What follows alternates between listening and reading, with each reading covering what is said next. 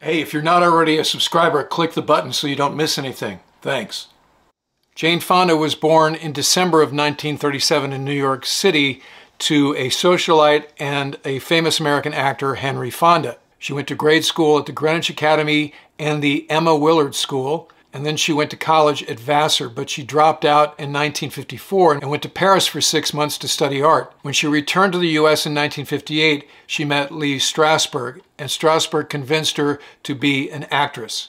In 1968, the movie Barbarella made her into an international sex symbol, and in 1971, she won her first of 4 Oscars for her performance in Clute, where she plays a call girl.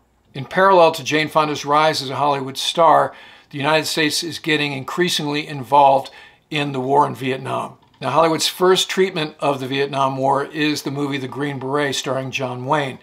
And this is sort of a simplistic good versus evil reading of the war, and it's basically the last time that Hollywood would treat this particular conflict in that way. Now, by the end of 1968 into 69, the American public is increasingly asking questions about the U.S. involvement in Vietnam. This is by and large due to the fact their attitudes are being shaped by TV news coverage every night at about 7 p.m., where images of the war for the first time in American history are being beamed into living rooms nationwide. Another factor that was key in the shaping of American attitudes was the existence of the draft. So any American male over the age of 18 was eligible to receive a draft notice. And as a result of that dynamic and the fact that American men were being involuntarily pressed into service, the protest movement against the war became more and more intense. Most notably at Kent State University on May 4th of 1970, when the National Guard killed 4 students and wounded 9 others while trying to suppress a protest rally that was happening on campus.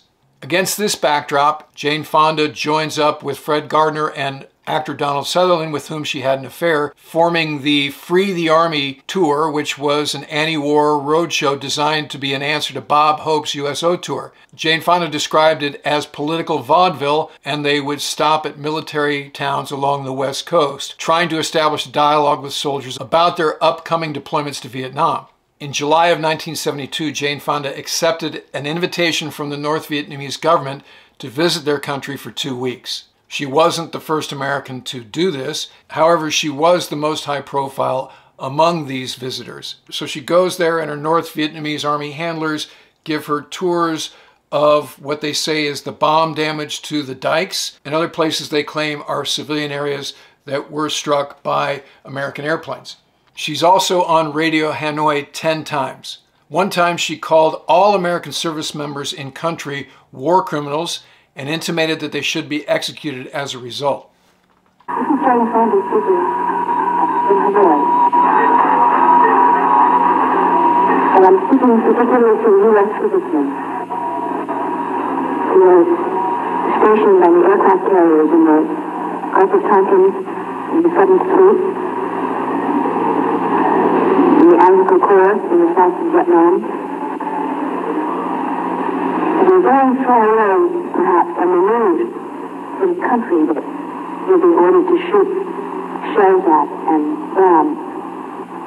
And the use of these bombs, or the condoning the use of these bombs, makes one a war criminal.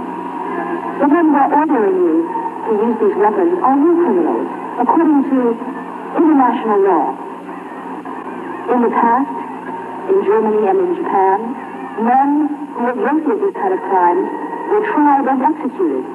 That broadcast was not the only time during Fonda's visit that she called for the execution of U.S. service members. They should be tried in front of a court and probably executed for what they did. In another broadcast, she specifically tailored her remarks for the prisoners of war who were being held in North Vietnam. And in her remarks, she labeled them as killers and murderers. This is Jane Fonda in Hanoi, and I'm speaking to the men in the cockpits of the families, in the business cities, in the S-boys, those of you who are still here fighting the war. All of you, in your heart of hearts, know the lies. You know the cheating on the body count, the falsified body reports, and the number of planes that are shot down, and what your targets really are. Knowing who is doing the lying, should we then Allow these same people and same liars to decide for you who your enemy is. Shouldn't we then, shouldn't we all, examine the reasons that have been given to us to justify the murder that you are being paid to commit? If they told you the truth, you wouldn't fight, you wouldn't kill, and you were not born and brought up by your mothers to be killed. So you've been paid lies so that it would be possible for you to kill. Years later, Medal of Honor recipient Colonel Bud Day recounted how it felt to those in captivity to hear Jane Fonda's words. To hear that siren call that you know is so absolutely rotten and wrong, it was terrible. I was very frightened that I was going to get one of my people were going to get killed from doing something really dumb just out of anger. It should also be noted that the POWs were treated even more harshly by their captors in the wake of Jane Fonda's visit, presumably because they were emboldened by her attitude and rhetoric. Besides her 10 broadcasts on Radio Hanoi, the most infamous and enduring part of her visit is the image that came out of her sitting on a AAA site. Now, she attempted to explain what happened in her 2005 autobiography. She says, "Here is my best, honest recollection of what happened.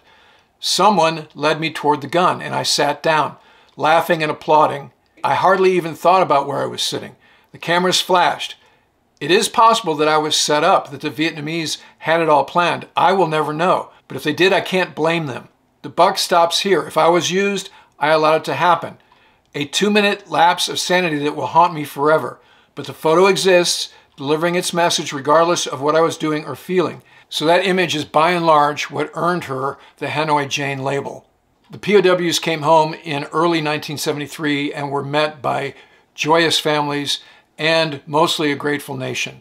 But at the same time, Jane Fonda doubled down on her rhetoric. What I'm saying is not based on hearsay, it's based on what the POWs themselves You were never a POW. I'm sorry, there are the Guggenbergers, the Gunthers, the Millers, the Wilburs, the Norris Charles, the Gartleys, the many men who have come back and who have quite different stories to tell than the hand-picked 29 who have been given a wave of press conferences across the country staged by the Pentagon. And when you say what intellectual contribution I am making, perhaps none. All I am trying to do is say that we are becoming victims and preys of an orchestrated propaganda effort on the part of the Pentagon to make us hate the Vietnamese and justify reintervention into Vietnam and forget that there are tens of thousands of tons of bombs falling on Cambodia every day. Every time a POW goes on television and talks about torture, it reinforces the idea that the war is over, which it is not, and it reinforces the idea that the Vietnamese are terrible people that we should never aid or never think about as human beings, which is a lie. And I'm trying to say, let us be objective, all of us, American people and the media. Let us look at it objectively and recognize that there are many stories. The treatment varied widely, depending on who the captors were, who the guards were, what the prison camp was, how the men behaved, just as it does the country. Now notice how she parses out in her argument the 20-some POWs that she claims the Pentagon was willing to let speak in public, and the other POWs, names of whom she rattles off half a dozen in rapid succession, that simply had a different experience courtesy of their communist hosts. So that argument is either ignorant of or willfully ignores the existence of the Code of Conduct, something all aviators have hammered into us when we attend SEER school. So let's review the Code of Conduct. Article 1. I am an American, fighting in the forces which guard my country and our way of life. I am prepared to give my life in their defense. Article 2. I will never surrender of my own free will. If in command, I will never surrender the members of my command while they still have the means to resist. Article 3. If I am captured, I will continue to resist by all means available. I will make every effort to escape and aid others to escape. I will accept neither parole nor special favors from the enemy. Article 4. If I become a prisoner of war, I will keep faith with my fellow prisoners. I will give no information or take part in any action which might be harmful to my comrades. If I am senior, I will take command. If not, I will obey the lawful orders of those appointed over me and will back them up in every way. Article 5. When questioned, should I become a prisoner of war, I am required to give name, rank, service number, and date of birth. I will evade answering further questions to the utmost of my ability. I will make no oral or written statements disloyal to my country and its allies or harmful to their cause. Article 6. I will never forget that I am an American, fighting for freedom, responsible for my actions, and dedicated to the principles which made my country free. I will trust in my God and the United States of America. So quite simply, the POWs that the Pentagon championed complied with the Code of Conduct against very trying circumstances, and the others did not. And the reason the others had a different experience, as Fonda put it, is because they were very compliant. They willfully gave the enemy a lot of useful information. They did not resist. They did not comply with the Code of Conduct. So Jane Fonda was, as she describes, basically gray-listed, not quite blacklisted, but gray-listed between 1971 and 1977. At that point, she mounted a fairly substantial comeback in Hollywood. She appeared in movies like On Golden Pond and The China Syndrome and 9 to 5, and became maybe best known during the 80s as a fitness guru whose VHS series was quite popular with homemakers nationwide during those years. She had a very high-profile marriage for about 10 years to Ted Turner, the founder of CNN.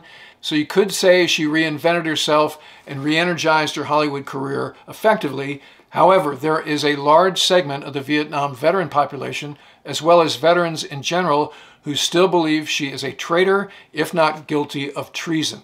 Now, Jane Fonda has, insofar as she's capable, apologized over the years, but I don't think you'd call these apologies unconditional. During an interview with Barbara Walters in 1988, for instance, she said, "I would like to say something, not just to Vietnam veterans, but to men who were in Vietnam, who I hurt, or whose pain I caused to deepen because of the things that I said or did. I was trying to help end the killing and the war, but there were times when I was thoughtless and careless about it, and I'm very sorry that I hurt them. I will go to my grave regretting the photograph of me in an anti-aircraft gun, which looks like I was trying to shoot at American planes. It hurt so many soldiers. It galvanized such hostility. It was the most horrible thing I could have done. It was just thoughtless." She also says she has no regrets about doing the broadcast on Radio Hanoi, claiming that she asked the North Vietnamese if she could do it, not the other way around. She says, "Our government was lying to us and men were dying because of it. And I felt I had to do anything that I could to expose the lies and help end the war." And most recently, she made this statement on ABC's daily talk show, The View.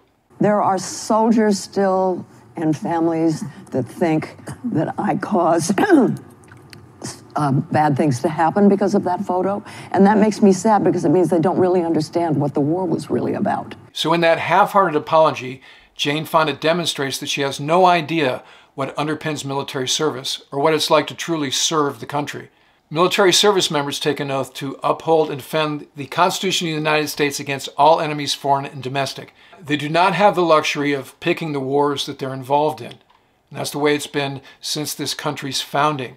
So if you don't like what your nation is doing, you can vote the current administration out of office, you can be an activist, and you can protest peacefully. What you can't do is provide aid and comfort to our enemies.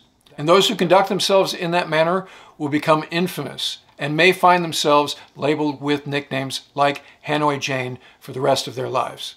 All right, that'll do it for this episode. If you'd like to help support the channel, please consider using the super thanks, the heart icon below, or become a patron at patreon.com/WardCarroll. And in the meantime, I look forward to talking to you again very soon.